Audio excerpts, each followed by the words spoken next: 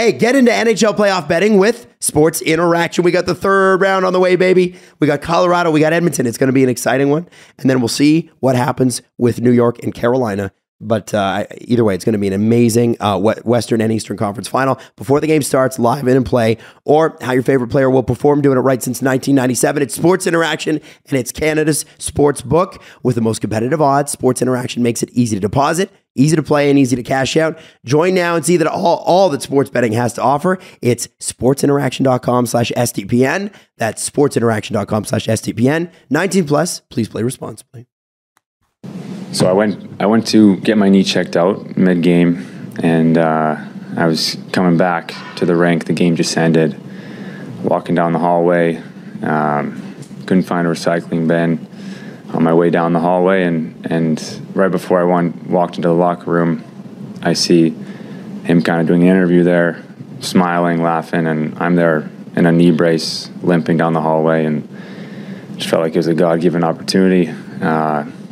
I don't know, I could just stay silent and go in the room, or I could say something and, just have him look me in the eye and understand what's going on, something to think about. And I just, threw the water bottle, an empty water bottle.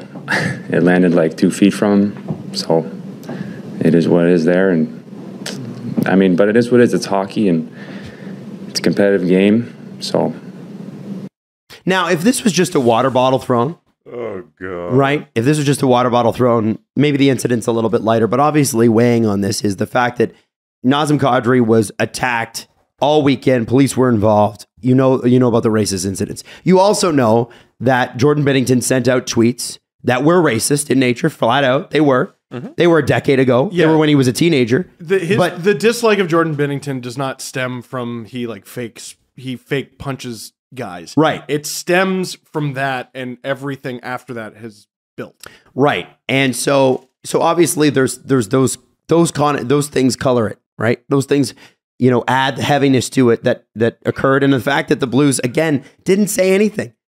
Like the thing is, the crazy They're working on it. They're working. I sent that tweet out because I had a source.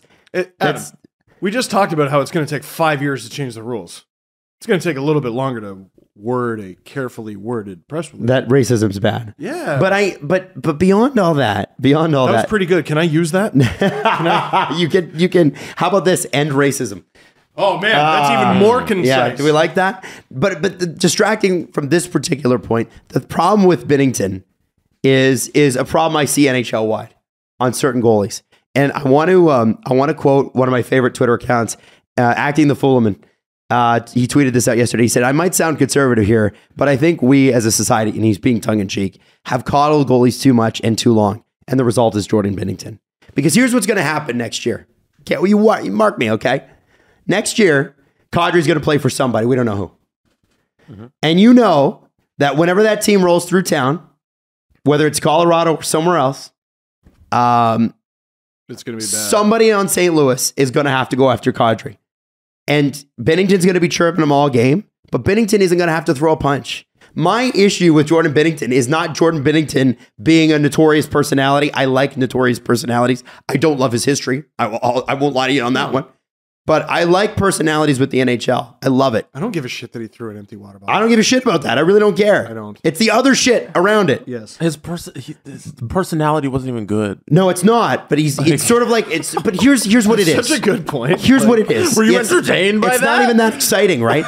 But here's the thing. This is where you enter wiener territory. This is where you're a gigantic ween. If you have a friend, you ever been to a bar with a friend of yours and they get a little belligerent when they're drinking? And you have to be the one that goes, okay, let's go home. Or you have to stand up and go, hey, don't hit my friend. And I've been in both situations. Bad. Yeah. Jordan Binnington is the guy that starts the fight and then fucking walks away.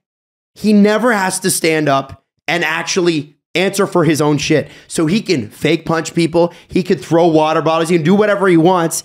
And then he just fucking walks away. I've seen him do it time after time. Now, I know Blues fans love him.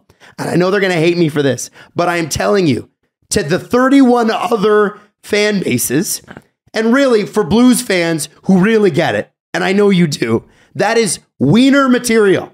It's a wiener move to go out there and start a bunch of shit and go, hey, Bertuzzo, can you deal with this? Thanks so much. I appreciate that. How many? What, he's going to get Robert Bertuzzo to beat him up? Kadri doesn't play for the Blues. But That's listen, I think they're just mad that, hey, when Bertuzzo made a comment after that, I wanted to be, hey, no one hurts my guys but us.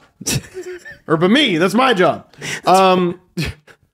Like, how many consenting fights have there been between a goalie and a skater? They're not allowed. Lifetime. They're not allowed. I was thinking like Matthew Barnaby beat up a guy, but no, that was Matthew Barnaby beating up a guy. Like the only guy, I think maybe Ron Hextall fought a player once, and the Flyers were probably like, I'll let Ron do it. He's better at it than we are. Not that I recall. Like I got one. Andrew Peters versus Ray Emery. Oh yeah, That's happened. it. Because Emery went at Martin Biron. It was not a good match. So I've never seen a team's enforcer have an honest to goodness fight with a goaltender. This is one of the wildest things I've ever seen. And anyone who's ever worn goalie equipment is wondering how the fuck did Emery do that without like completely getting his ass kicked. Yeah, Binnington he's not going to do anything, man. That's the thing, right? If he does, I'll be the first person to get on here and be like, holy shit. If he air punched a guy and then made him fake and then fought him, I'd be like, okay, that's sort of badass right there. You know, faked you out, whatever. But this, like, there was a Corey Perry, Mike Richards fight from like junior where I think Mike Richards like tripped and they were all laughing at him. It was when he was playing for the Rangers and Corey Perry was playing for the London Knights. It's one of the craziest fights I've ever seen. Oh, I vaguely remember this. And then everybody's laughing at him, chanting, calling at him. Corey Perry's giving him, and then Mike Richards comes back and wails, goes nuts. And the thing is, it's like, yeah, you could kind of make fun of a guy, but they all answer the bell except for Binnington. Yeah. And even if Binnington wanted to fight a guy, his teammates would not let him. And this is the problem. So you want to go and you want to start shit and then walk away and then pretend you're a tough guy. You're not a tough guy. He's not a tough guy. Stop acting and playing like you're a tough guy. You're throwing water bottles. You're throwing fake punches. You're talking shit, but you're not going to do anything. You're going to run. I think what you're saying is eventually you're going to run into someone who's just going to drop you. I don't think anybody will. No? I don't think anyone's going to touch him. I don't, because I think the Blues are fucking huge and they'll kill you. That's a good point. Do you want, okay, I said Bertuzzo, do you want Ryan O'Reilly to meet you at center ice the next time? Braden Shen's a big boy. Oh yeah. Even with multiple rib injuries. Yeah. They were slower than Colorado, but they're a fucking tough team, man. I don't know. Like, this is the thing. And that's why people are like, oh, what's the problem? Why don't you guys like Binnington? That shit. No one likes a guy who comes in, starts a fight, and lets his buddies clean it up. Well, and like he did it to wasn't it Erik Karlsson? Did he? Or it was like Erik Karlsson, or like he like fake punched Ville Husso and the stick swing by the face. I think that might have been Kadri. And like someone one day is just gonna do it, and they might get their ass kicked after. But someone someday is just going to do it. And you guys don't have a problem with the water bottle thing, but I think the water bottle lends to exactly what you're saying. He threw a water bottle at a dude who's in the middle of a press conference who's not going to do anything. It's post game. McCadry's not going to go fight him in the hallway or anything. Right. And he chucks a piece of plastic at it. That's a wiener move. It's wiener. That's wiener level. I think that's the exact point you're making, and it's all encompassing of who he is. Is it evil and sinister, and should he be locked up for it? No. But I like. There's no legal term that Your Honor, this man is a wiener. Yeah, and he also, in the press conference, he goes, it's part of hockey, you know, hock's competitive. What part of hockey is throwing a water ball at somebody post-game? Who throws a shoe, honestly? If there was like an ongoing rivalry between a couple players and one of them threw a water bottle at another one, water in it or no water in it, during a press conference, I'd be like, that's kind of funny. I can't wait to see them go at it next time on the ice. Mm-hmm. But the reality was Binnington wasn't going to play again. And even if he was playing, he wasn't going to be the one cleaning up that mess. And that's where it's like, and I'm not saying goalies shouldn't be competitive. I get that. I'm not saying but at a certain guys point, shouldn't be upset after getting injured either. No, I'm not saying that. Like, I totally at no point have I said that. Listen, I get why he was frustrated. But it's wiener material, guys. Ween. And it's cringe. I understand you liking your guy. Listen, Totally get it. I cheered for Nazem Kadri for many a year. Listen, we all did. If Brad Marchand was a Leaf, I'd have a jersey. Love him. But he's not. So do you see why? Fuck him. Do you see how I could hate him then? Yeah. That's the thing, right? Like, whenever people were like, I hate Nazem Kadri, I'm like, listen, I get it. Uh-huh. But no. People used to hate Leo Comrade. Used to hate him. And listen, I get it, but no. That's right. Our rat. Islanders fans know. He's great. Well, Jesse was he had the Emery versus Peters fight playing. And do you know the visceral feeling I felt when Patrick Coletta came on the screen? Oh, but you know how many Sabres fans probably own his jersey? Oh, well, he was the only one worth cheering about. Oh, yeah, but he was such a legendary shithead for them. Yes, he was. For them. The team that we cheer for was on the other end of his shitheadery. So, of course, we hated him. Ramry's got a smile on his face this whole time. Yeah, because it's beautiful. He wanted it. Oh. Well, because if I'm not mistaken, the lead up to this, I have a vague memory of this, is he had like a few near misses with getting into fights. And you could tell he was itching to get into one, which I don't get the impression Binnington is itching to get into a fight. And then he finally had this opportunity.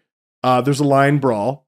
Martin Biron obliges him, gets his ass kicked, and then Andrew Peters, after easily winning his fight, I don't remember who it was. He just jerseyed the guy, right? Like the Sens player was no match for Andrew Peters. Yeah, no.